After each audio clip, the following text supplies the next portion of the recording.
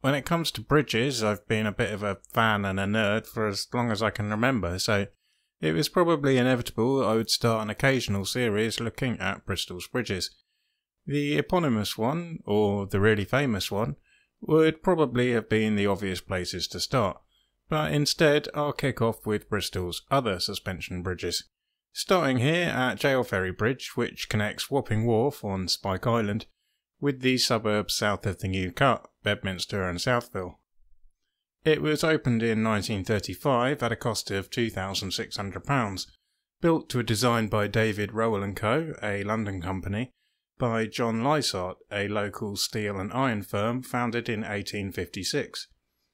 Lysart's main ironworks in Bristol was here, St Vincent's Works. By the 1880s he was employing 400 men and had expanded to Australia. This 1891 head office was built for him by his architect's brother Thomas Lysart, whose name you might remember if you watched my first ever video on Bristol Byzantine. Amongst many other things, in many other places around the country, and indeed around the world, John Lysart's firm also built the Great Western Railway's Bristol Goods Shed and Vauxhall Bridge. Back to Gaol Ferry Bridge though, which was supposed to be called Southville Bridge after the suburb it serves, but inevitably got named after the ferry it replaced. Actual photos of the ferry are hard to come by, at least without a licensing budget that I don't have. But I have scraped together this. Although the boat itself is mostly out of frame, you can clearly see the ramps down to the ferry, which just about survive to this day, although not in a state that would pass muster for modern health and safety concerns. You can also see how Coronation Road here used to be Coronation Bridge, making the ferry accessible via a lane through to Ackerman's Road, which I can only assume is named after John Ackerman, the Bristol shipbuilding big shot who established the ferry in 1829. This link is now blocked up.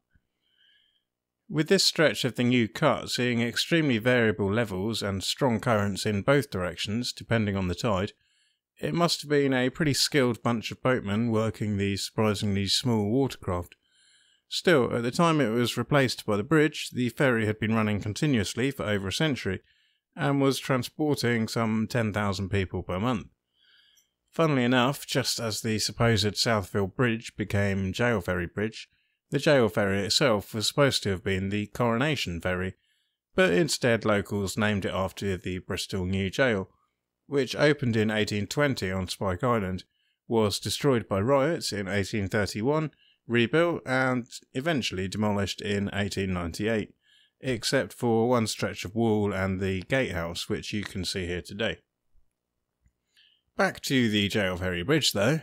The book From Brigstow to Bristol in 45 Bridges describes these spires as echoing the tower of nearby St Paul's Southville. I suspect this is complete coincidence however, because David Rowell & Co. designed numerous other similar bridges elsewhere in England, Wales, Ireland, even New Zealand and Patagonia, Chile, and of these, several of them share the pointy decorations and are definitely nowhere near St Paul's Southville. As a self-declared bridge fan and purveyor of "ooh, isn't that historic infrastructure pretty and interesting" type of YouTube content, you might very well expect me to agree with the book's description of this bridge as lovely.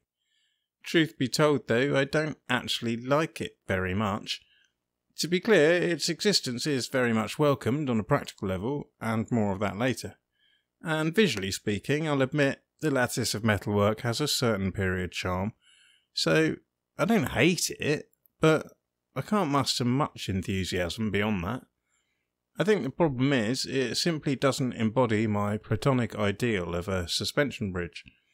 Reduced to a few brushstrokes, the most graceful and perhaps the most important and defining line in a suspension bridge is the catenary curve of the main cables.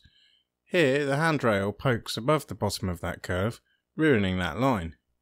Next, I want to admire the deck flowing smoothly and seamlessly across the void, but in this case we have these awkward down-sloping ramps between the piers of the bridge and the banks of the river.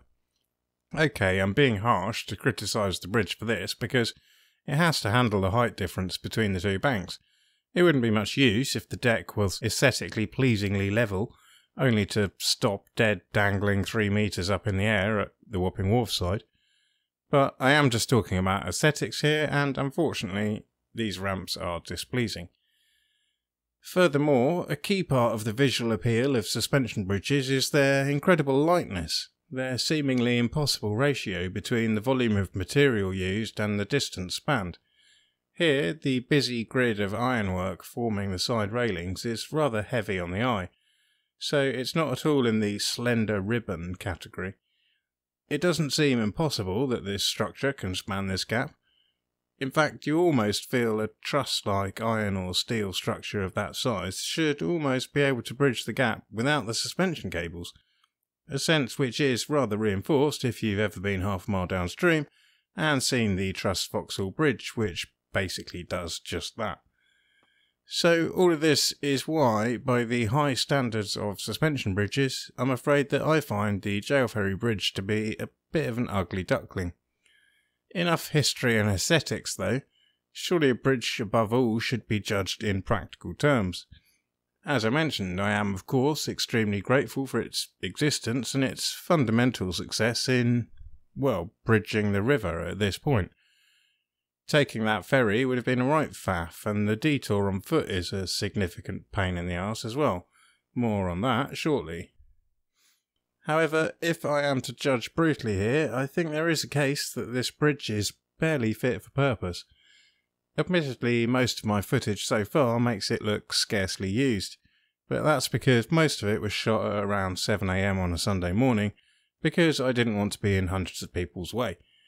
At peak times, this is a critical pedestrian, cycle and scooter corridor between the city centre and the whole Southville, Bedminster, southern suburban area.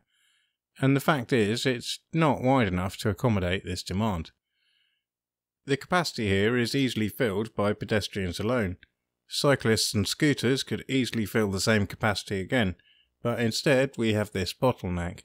Officially they should dismount, and it might seem churlish to moan about having to dismount for such a short distance, but the entire essence of cycling as an efficient mode of transport is kind of about your rolling momentum, so I think it would be unwise to dismiss how badly things like this can detract from a cyclist's experience.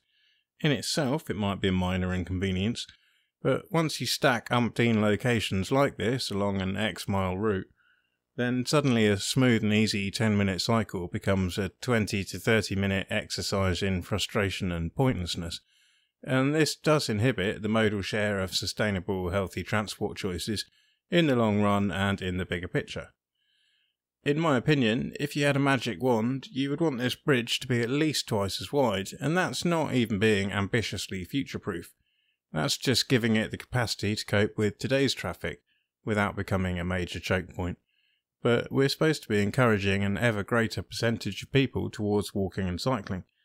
I really don't see how this bridge's current dimensions are compatible with that. But hey, it could be worse. It could be closed completely for the best part of a year. Oh. Yes, in August 2022 this bridge closed for essential maintenance. At the time of publishing this video it is closed and is expected to remain closed for 6 to 9 months by official proclamations, or perhaps a year or more by local cynicism. At this point, this video originally had 5 or 6 minutes of me ranting about how annoying this is, and how thoroughly detrimental it is to wider principles of healthy urbanism, and debating quotes from the mayor about it, digging into council infrastructure funding documents, and so on and so on. But I realised that probably nobody outside Bedminster will really care, and once the bridge reopens, probably nobody even in Bedminster will care. It rather derailed what was otherwise a pleasant potted history of some nice vintage bridges. So maybe after the fact I'll do a video about the refurbishment specifically, but for now I'm going to move swiftly on to the happier matter of Gaol Ferry Bridge's elder sibling. Sparke Evans Park Bridge was completed in 1933, also designed by David Rowell & Co. and also built by John Lysart. It's the prettier of the two in my opinion. It probably helps that it crosses the mostly natural River Avon here, not the man-made New Cut. The bridge has a nice magical quality as the deck emerges, floating, from the densely wooded riverbanks, with the anchorages, towers and rather clumsy ramp hidden from view. You might also notice that here the main cables dip down to the handrail, not beneath it, ensuring the classic catenary curve is fully visible. Overall, it just feels, to me, slightly more graceful and elegant than its younger counterpart. This bridge was built as part of various job creation schemes from the council in that era, and today it does have a slight whiff of something built for the sake of creating jobs rather than because a bridge here is desperately needed. Sparke Evans Park Bridge is, amazingly enough, named after Sparke Evans Park, which was in turn named after P.F. Sparke Evans, a local leather industrialist turned philanthropist who donated the land for it. His obituary in the Western Daily Press said that he was a gentleman who in a quiet way was given to many good works. Although Sparke Evans Tannery is long gone, this modest rectangle of green space still sits amidst an extensive sprawl of industrial urbanity. With the population of these warehouses, railway sidings, car parks and so on being essentially zero, neither the park nor the bridge are exactly overwhelmed with pedestrian traffic. There is a pocket of traditional terraced housing across the bridge, recently joined by the rather extensive paintworks regeneration, and for these residents the bridge undoubtedly provides a highly welcome connection to the park. It cannot, however, be realistically described as linking two dense and thriving neighbourhoods, and although, as the signage indicates, the riverside path on the other side continues onto the city centre, I think it's probably stretching it to say it serves a critical commuter axis. In fact, much as I hate the clickbaity trend for describing everything even slightly less than famous as hidden or secret, this is the sort of bridge that, a lesser kind of YouTuber might slap with that label. It has that vibe of being tucked away and something you might not realise existed, unless you happen to live locally.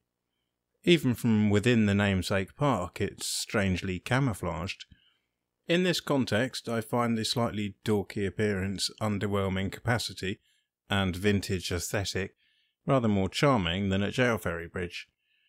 Here at the Gaol Ferry non-bridge in 2022, any charm derived from its rickety 90-year-old nature is sadly soured by the painful reality of its closure. A reminder that not only is its 90-year-old design inadequate for present or future demands, but that we have failed to even maintain that 90-year-old baseline for what is considered an acceptable provision of sustainable transport connectivity, let alone improve on it. That's pathetic, isn't it? That's a rather depressing note on which to end, but nevertheless end it there I shall. If for some strange reason you are hungry to hear more of me snarking and moaning about the suboptimal transport infrastructure of the immediate Wapping Wharf vicinity, you might enjoy my video on the regeneration of Spike Island and the metro system which never materialised. In the meantime, thanks for watching, thanks to everyone whose work I built on in making this video, and if you liked it, why not subscribe in case I make any more.